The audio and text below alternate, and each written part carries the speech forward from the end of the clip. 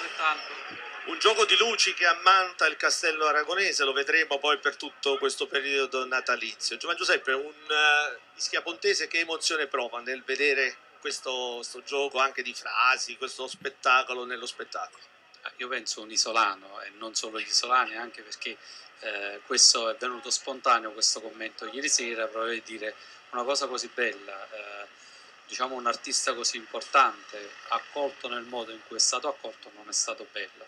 Però ringraziamo la Camera di Commercio che continua ad investire su Ischia e continua a credere ad Ischia Ponte.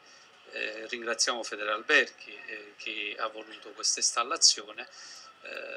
Speriamo che l'insegnamento di quest'anno sia propositivo per il prossimo. È un'iniziativa che può essere radicata nel tempo, che può essere, non posso dire migliorata, non ne sono all'altezza, ma comunque ecco, è favoloso, specialmente per i turisti, vedere questo isolotto ecco, illuminato anche in maniera così fiabesca.